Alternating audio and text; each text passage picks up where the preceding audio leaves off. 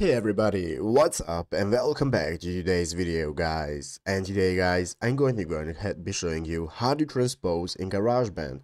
This is a very simple thing to do, so make sure to watch this quick and easy video till the very end, follow my steps correctly, so you can make sure this works the same for you and that you can do this yourself. But yeah guys, let's get straight into it. So the first thing you want to do is go ahead and open up the official GarageBand application on your mobile phone if you haven't already. If you do not already have it, just go to the App Store, download it, and after opening it up, you'll be greeted by this main page right here, which is the home page of the application where we can get started with choosing what we want to record. We can plug in our instrument to play, we can choose an instrument from this list, or we can just go ahead and get started recording directly. So let's go ahead and open up the audio recorder right here, and as you can see, this is now going to enable us to go ahead and get started with recording our tracks. So as you can see at the top of the screen, we have the big red button that's going to enable us to start the recording. So if you click on that, it's going to start your recording. You can get started playing your instrument or talking, singing, doing whatever you want.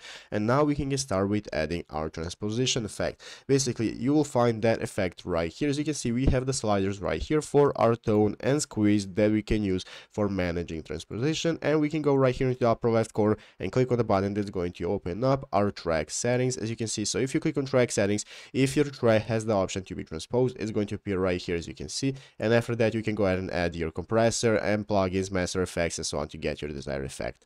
But yeah guys, basically that is how to do it. So I hope this video was helpful. If it was, make sure to leave a like, subscribe to the channel. So yeah guys, thanks for watching, take care, and bye.